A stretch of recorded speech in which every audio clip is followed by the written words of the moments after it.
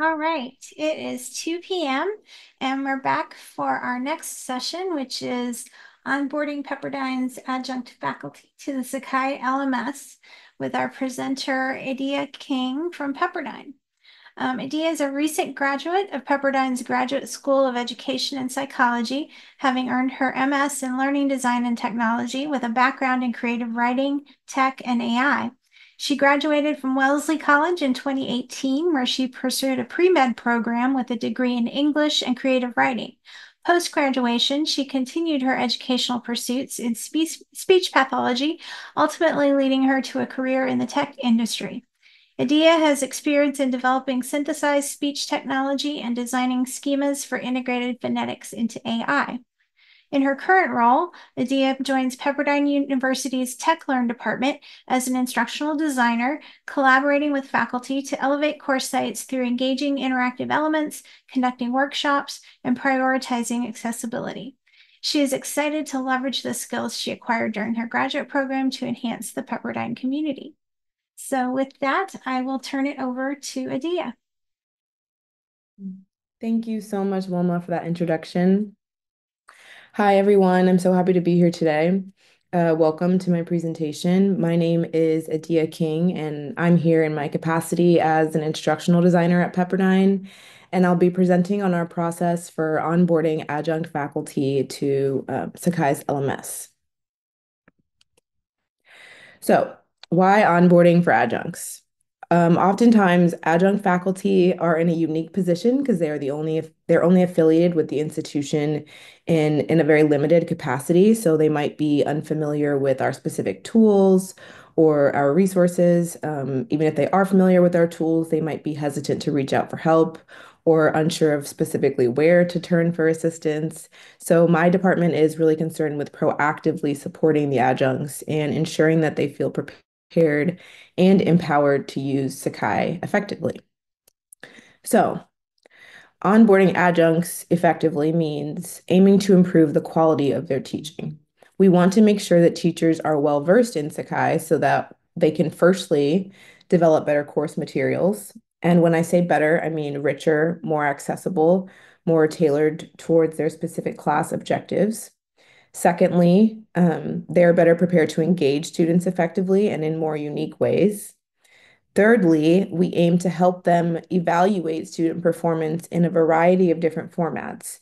So rather than leaning exclusively on exams, perhaps students can be evaluated in part via their discussions or as well as some sort of oral presentation. We aim to help faculty be more creative in their classes.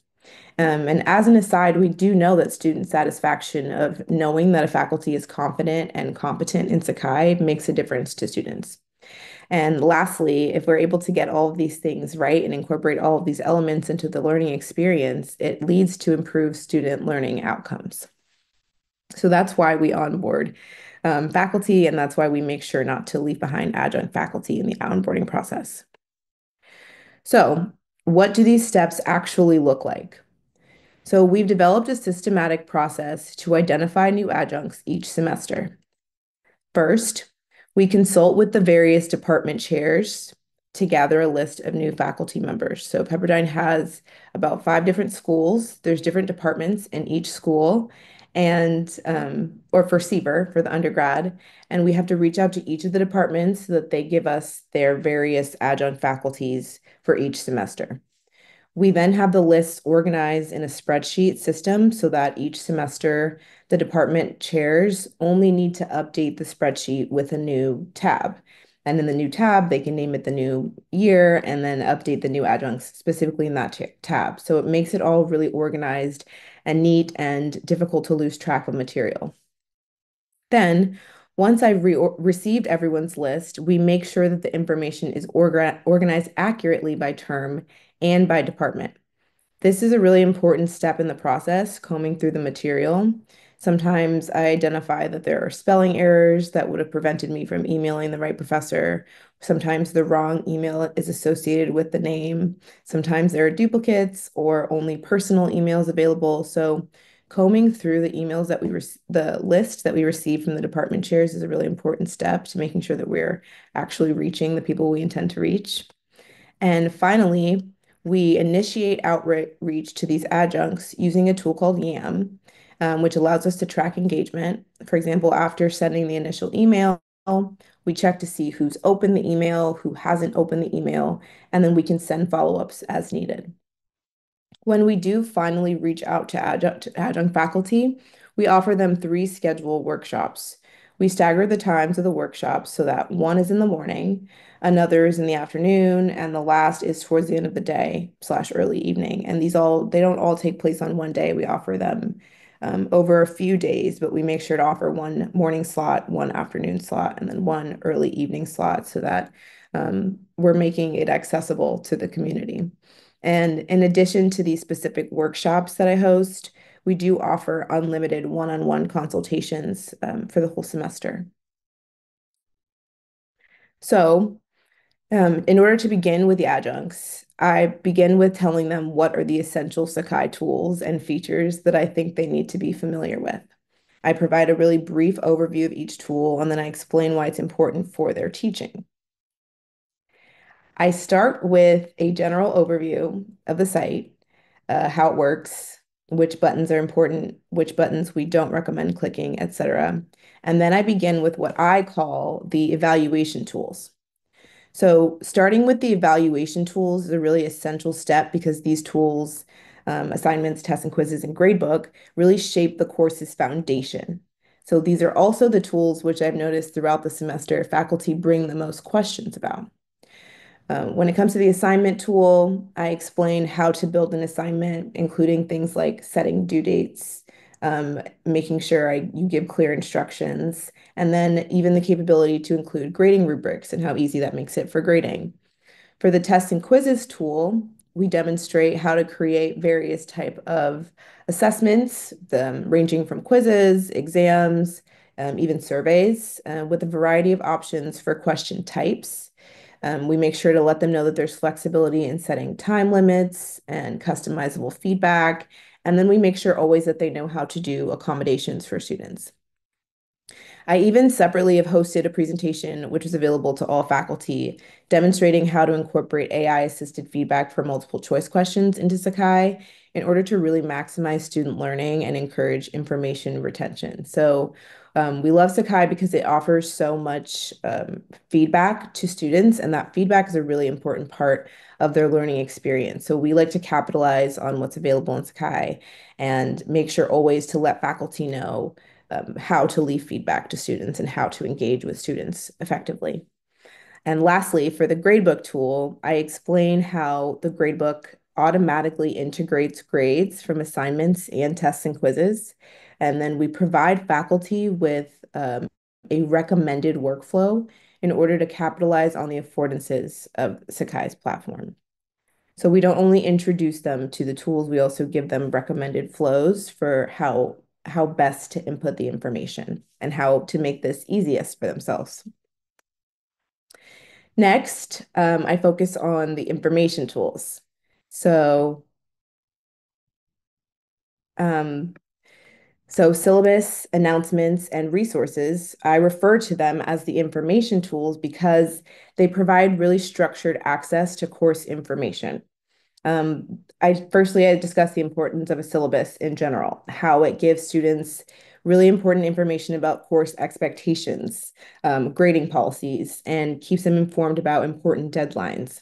Then I explain how to use the announcements tool and the different affordances of the announcements tool, how faculty can utilize announcements to keep students informed about important updates, give them reminders and changes in the course.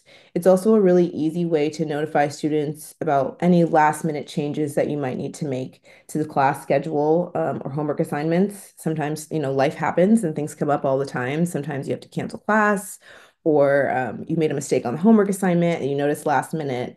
So announcements are a really effective way to keep in communication with students and make sure that they're actually receiving what you're sending out. And lastly, the resources tool is a really great tool because it's an important hub for all the class files and information. We make sure to let adjuncts know that all of the class files will appear here, even if you upload the files to some other tool. they all populate within resources. So a lot of the times faculty don't know that and they're a little like frustrated with how you have to upload files to different locations, and we are able to reassure them by letting them know that resources is a central hub, functions as a central hub for them, so that anything that they upload to their class, they can access right there in resources. Last, but certainly not least, are the LTIs. We explore the benefits of using Zoom, Panopto, and H5P plugins and how easy they are to access within Sakai. We um, we encourage faculty to leverage the advanced Zoom features and functionalities. We want them to learn how to create more customized session, and then we of course teach them how to integrate the Zoom into their calendar for easier scheduling. Because of course, when we make things more accessible for people, they're more likely to use them. We love Panopto because it allows faculty to make their lectures available to students.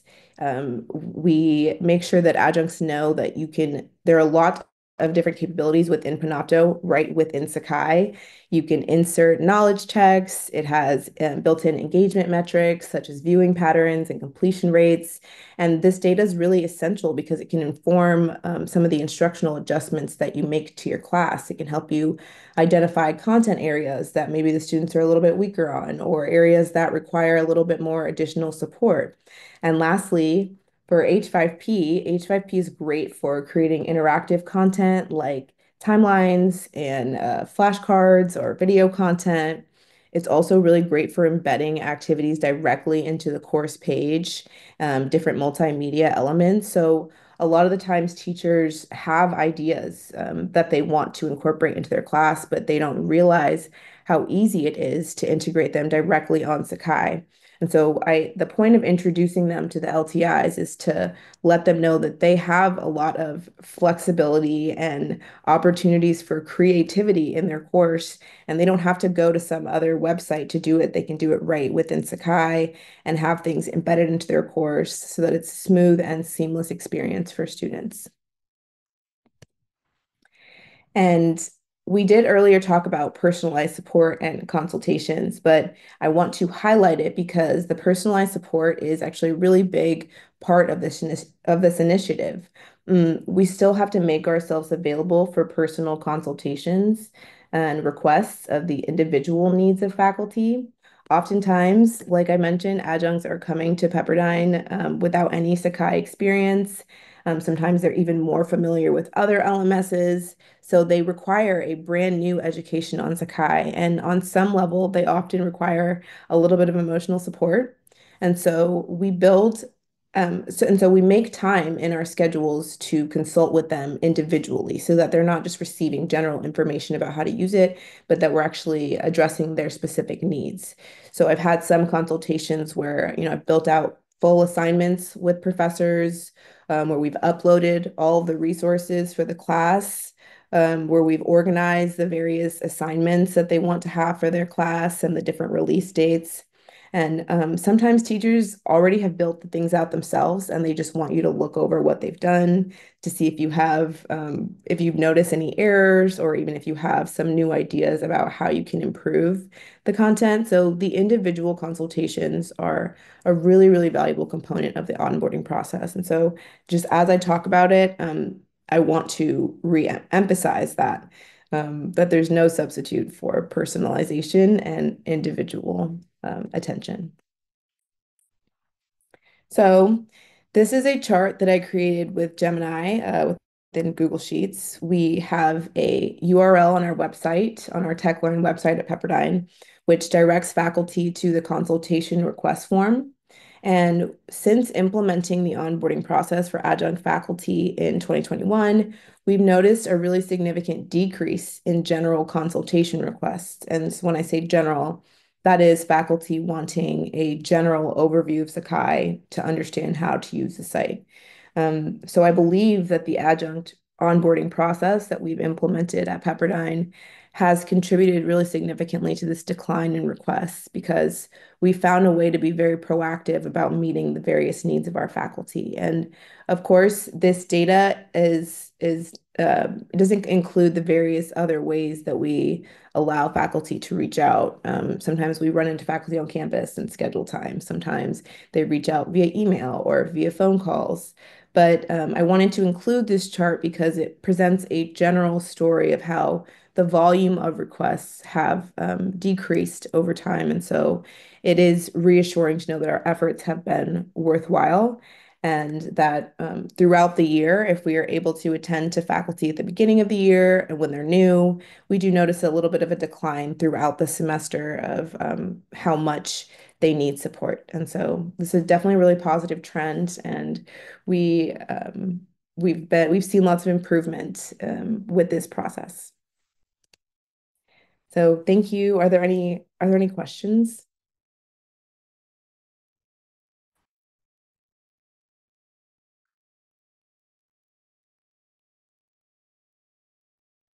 Anybody have any questions for Dia?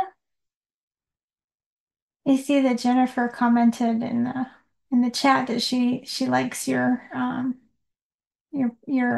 onboarding program there. Yeah.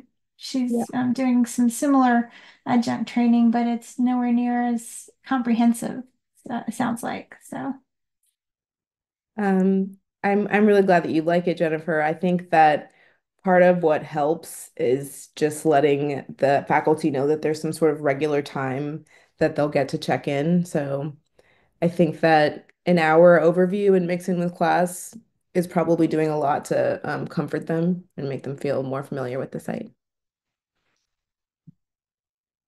I wonder if you get some smiles. Um, to respond to Charles, it varies. I think that people are always more comfortable with what they're more comfortable with.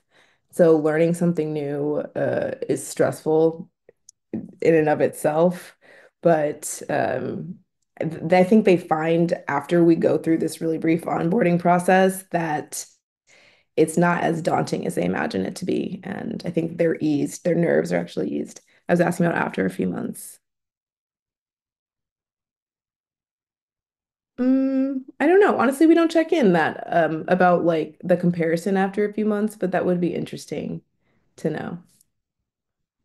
And yes, I think the proactive reaching out to the adjuncts probably really helps. I think it's better to bother them than to make them feel abandoned.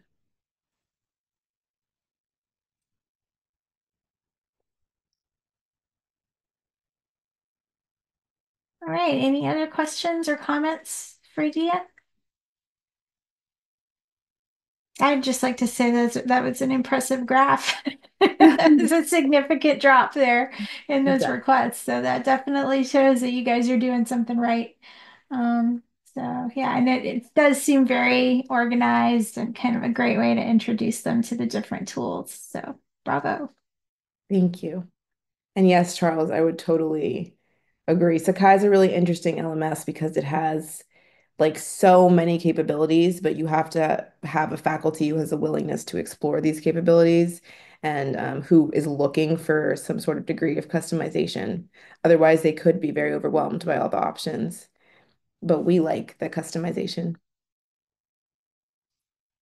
But thank you all so much. Thanks, Wilma.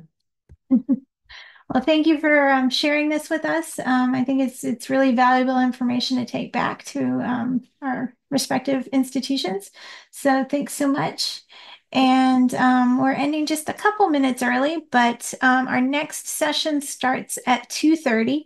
So we have about 11 minutes before the Birds of a Feather with Christina about templates. So you'll get a chance to kind of talk and ask questions, be a little more interactive.